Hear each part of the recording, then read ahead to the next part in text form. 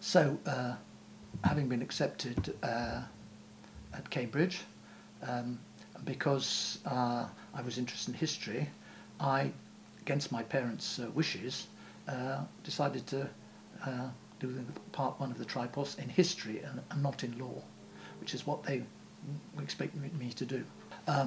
By the time that I graduated, I was no longer interested in going in the family business, and I'd become interested in international law.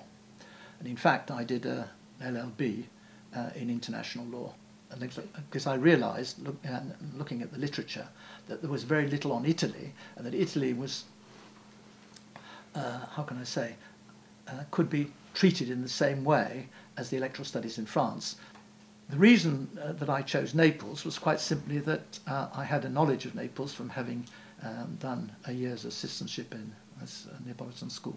Whereas I think that Christopher Seton Watson gave me an introduction to Rossidoria, because I think Rossidoria had been in England for two reasons. One, I think he'd been invited to Oxford. He may have even have an honorary degree from given to him from Oxford, particularly for his role in the land reform, which the English government supported and in fact encouraged and pushed as much as it could. I think it was of the Allied governments who were in Italy at the time, the one that was anxious about land reform. Rossidoria, among other things, was a great friend of Francesco Compagno, the director of Nordi Sud. And in fact, if you look at those numbers, quite a number of articles. I think Compagno was a great admirer of Rossidoria and his work. Cronache Meridionale was the communist magazine. In fact, this is a slight anecdote. Nordi Sud was set up because of Cronache Meridionale. In other words, because the, if you like, progressive left-wing people who weren't communists, like Compagno, felt that it was necessary to not permit the communists through Cronache Meridionale to have the monopoly of intellectual opinion in Naples. And in fact, Compagno made the offices of Nordi Sud available to me, and I could go and consult the library, because and published your material. And yes, and he published some articles. I mean, suggested, for example, I did a number of articles at the time on electoral studies because of my experience studies at Sciences Po. So I applied French methods to Italian, and this was particularly easy because the electoral results in Italy are published at a much more microscopic level than they are in France. In France, it's difficult to get communal things. It's generally at the level of the. Well, the French have always been very bad at publishing their statistics. No, but I'm thinking it's the Conseil Général. What's the circonscription? The circonscription, the Conseil Général, which is which probably puts 5-10 communes together, whereas in Italy it was single communes. Naturally, there was a certain amount of reticence among politicians, and particularly on the right. It was the moment of the high summer of the monarchist movement in Naples, and so, and I, in a sense, was not openly, but I was considered to be associated with the, if you like, what one could today call the democratic, but we left-wing parties in a sense, you know. In fact, my major friends were communists and socialists. Napolitano, but also the filmmaker Francesco Rosi. Was he considered left-wing? No, Galasso, of course, is important because Compagno and Galasso were what we would today call centre, or I think in those days considered centre-left, given the right-wing orientation, particularly in Naples. They were very anti-monarchist. Although the book on Naples had been written had been given to the publishers 2 years earlier, it was held up for almost 2 years with threats of libel and so on. And Cambridge University Press were getting a bit worried. They had it read by all sorts of, and I remember going and talking to libel lawyers in London. They sent me to see various.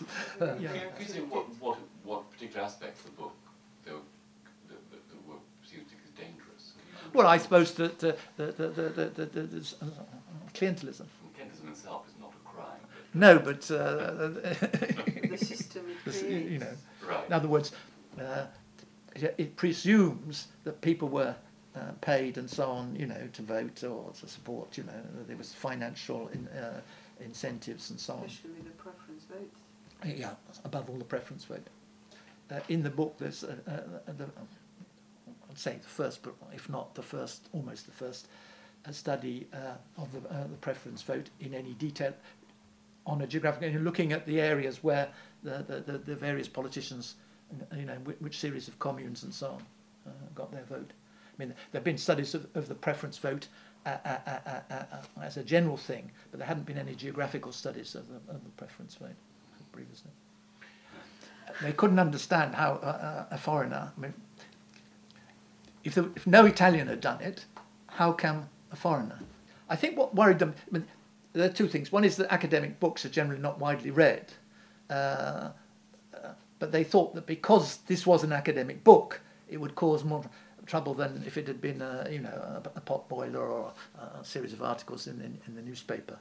So I think that this is, and also I think because published by Cambridge University Press, they had a sort of, there was a certain deference to, because of the whole post-war period and the role that England had played in the of Italy, that, you know, and that this could have, in inverted commas, political consequence. You know, I mean, I was treated as a communist by the right-wing press, you know, because it was thought that, and there wasn't, there was some truth in this sense, because the people who were most helpful to me were, in fact, either communists or on the left. I had great difficulty in interviewing right-wing people. They just didn't want to know. You know. I think what happens was that she saw the book in a bookshop in England. So she writes this: "Ti racconto una storia italiana come fossi ti divertirà. La stampa ha pubblicato giovedì scorso la nota che ho scritto sul tuo libro. 24 ore dopo sono stato invitata da Gava a fare con lui una bella chiacchierata. Ha subito detto di avermi voluto vedere per chiedermi quale fosse la fonte delle notizie del tuo libro. Ho risposto naturalmente che la fonte era l'autore stesso. Non riusciva a capire, ha detto, come uno storico potesse scrivere un libro del genere senza rivolgersi a me, appoggiarsi a me, venire da me, intervistarmi. Ho risposto che un storico non è un giornalista, che probabilmente tu avevi preferito lavorare su documenti. Ma per la storia contemporanea, ha esclamato, molto desolato, anche il protagonista vivente è un documento. Ha fatto numerose domande per cercare di scoprire cosa dicesse di lui il tuo libro. Gli ho risposto di non sapere nulla di più di quanto ne avevo scritto. Ha confessato di essere molto sconcertato e molto incuriosito di leggere quest'opera. Poi, come distrattamente, ha cominciato a parlare delle querele mosse contro l'Espresso e l'Unità. Si è detto indispettito di non aver potuto querelare il Mondo, che nel suo articolo aveva sempre fatto riferimento al libro della Macciocchi, citando quello. Gava ha già chiesto alla Camera l'autorizzazione a procedere contro la Macciocchi per calunnia, ma la richiesta è stata respinta e così non può fare nulla. Non ti scrivere queste cose per l'amarti, ma solo per divertirti e per confermarti che avevi ragione. Sono già tutti spaventati e questo significa che il tuo libro sarà utile, oltre che buono e ben fatto come credo. Molte persone me ne hanno chiesto, tra l'altro Antonio Ghirelli, che sta pure lui scrivendo un libro romanzo su Napoli nel dopoguerra, e i consulenti per la saggistica di Mondadori e Feltrinelli. Se hai bisogno di qualcosa, il mio indirizzo a Roma è eccetera eccetera. C'è un PS. Gava ha detto anche di non averti mai sentito nominare a Napoli, non ci credo molto personalmente, e ha fatto l'ipotesi che tu sia di discendenza slavo-germanica a causa del cognome. Come vedi, lo interessi.